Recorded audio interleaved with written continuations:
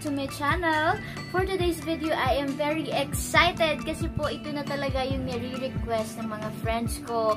And also, may mga tao din na nagko-comments dito sa akin channel to do this video vlog.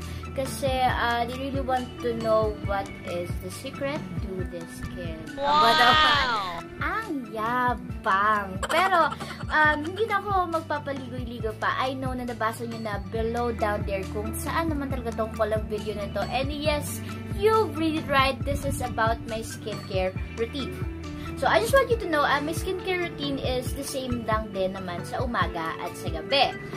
These products that I will be saying is the same products na ginagamit ko during daytime and during nighttime. Before I go to those products, syempre, gusto ko lang din kayo kwentuhan naman kung ano yung naging journey ko. Sobrang ikli lang. Kung ano yung journey ko talaga bago ko nahanap itong mga products na ito, no? During my times talaga, alam nyo, yung skin ko, hindi rin naman talaga siya ganito dati. For sure. Kasi lahat naman tayo dumadaan sa puberty. And I'm still in a puberty right now because I'm just 20 years old. So, andun pa rin ang mga hormones, diba? Naghuhumiyaw pa din sila. However, by using this free products, talaga nga namang nakatulong ito para kahit paano ma-maintain natin na ayan, malinis puti na lang mukha ko. Malinis! Pero, like what I said, ayun, ako naman kasi, hindi naman talaga ako pimpolin din. However, nagkakaroon ako lagi ng mga bumps dito sa forehead ko. Yung, parang tigdas. Yung, ang liit niya na, sobrang maliliit lang siya na ganun. Pero, unlike the pimple talaga na katulad, yung malalaki, hindi naman talaga ako nagkakaroon ng ganun. And also, yung skin type ko is normal. Marami kasing iba't ibang skin types eh. Merong combination, dry, sensitive, oily, and I'm very lucky na ayun, normal naman yung skin type ko. Ibig sabihin, hindi ako dry, hindi rin ako oily, sakto lang.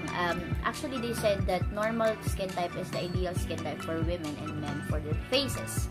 Ayun, so I'm quite lucky sa bagay na yon. Okay, right now, I don't have any foundation, concealer, or anything in my face. Ilagyan ko lang siya ng kilay. Siyempre, ayan, nag-mascara. Nilagyan ko rin ng konting trick 10 para naman may kulay ako. And lipstick lang. Kasi sobrang putla ko nga, like what I've said on my past video. Reason na hindi talaga ako naglagay din ng foundation or anything base on my skin kasi gusto ko makita nyo talaga kung ano yung payoff nitong products na ginagamit ko sa aking mukha. So without further ado, this is the 3 products. First of all, ito, ginagamit ko talaga ito, Garnier na Pure Active Anti-Acne White Acne and Oil Clearing Scrub.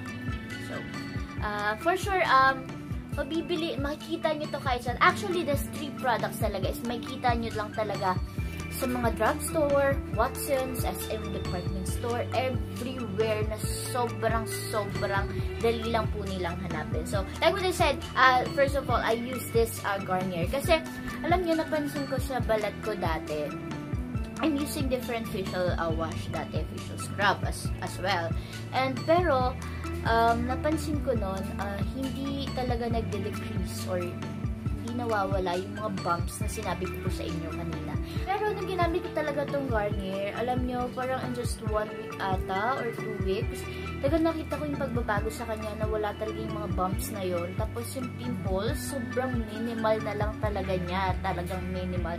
Tapos kung magkakaroon man talaga ako ng pimples, it's either hormonal talaga o talagang sa kasamaang palad at napakadumi siguro ng mukha ko ay ayun, nagbunga siya ng pimples. Pero ito talaga, ito na ako. Holy grail ko na itong Garnier. Thank you, Garnier! So, second one naman na ginagamit ko talaga is ito po. The Celetec Dermosayan. So, yon, actually dati talaga yung buong line ko na ginagamit is Celetec. However, feeling ko nga, like what I've said, yung scrub nila, hindi gaanong nag-work sa akin. So, I switched to different one and I found Garnier nga. So, dun ako nag-stick. Pero ito talaga, the thing, kung bakit ko to in-stay put sa akin, This is also a facial wash. It's a hydration facial wash natural moisturizing factor by the Celotex. The thing is, kapag po kasi ginagamit ko itong Garnier, I feel or I also think that syempre scrub siya, diba? May mga beads siya. So, oo, maganda siyang panglinis ng mukha kasi thoroughly wash niya talaga yung dumi na nahigop ng mukha mo sa buong araw na yun. Surfacely. Syempre, surface lang yun.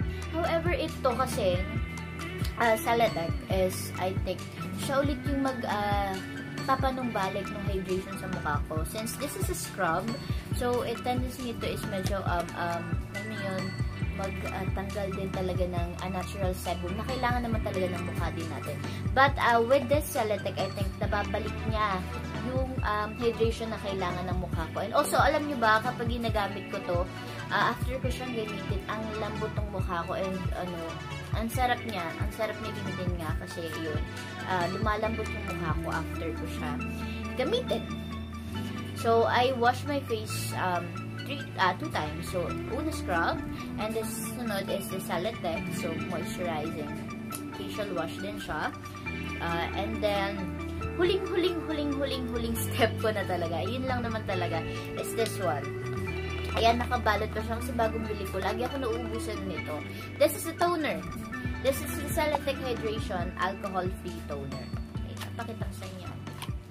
Ayan, I think itsura po niya. So, it's same Celotex brand, but this one is a toner, hydration as well. So, kailangan kasi talaga natin ang mukha natin yan.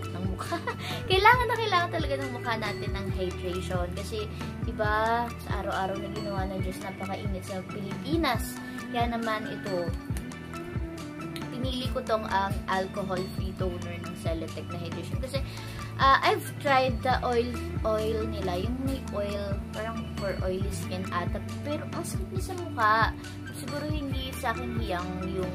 Kasi ito ang tapang niya sa akin. Pero ito kasi, para lang siyang tubig talaga na nilagay mo sa mukha mo. It doesn't feel anything but moisturizing feeling. Ganun lang yun naiiwan niya sa mukha ko. So, ayun.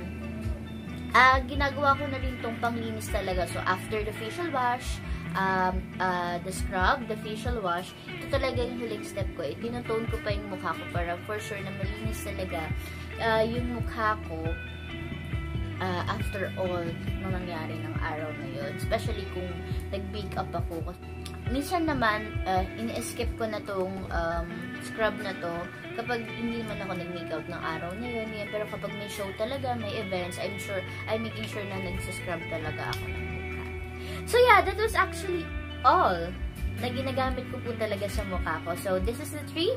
This is my holy grail. And I'm actually excited na magdagdagan ito. Pero ito na talaga yung sinasabi ko sa sarili ko na this is my staple skincare routine. That was all the 3 product na ginagamit ko talaga as skincare sa mukha ko. However, may mga times din talaga na nagsi-self-medicate ako, like, nagtatanggal din ako ng mga blackheads and whiteheads, ganyan. Pero, yung mga ganung bagay kasi is usually dapat mga after 2 weeks again, mga 3 weeks, every 3 weeks mo siyang ginagawa. Kasi hindi naman pwedeng everyday na lagi ka talagang nagtatanggal ng blackheads at whiteheads. Kasi ang whiteheads sa ilong mo, kasi ang mangyayari dyan is lalaki lang ang pores mo.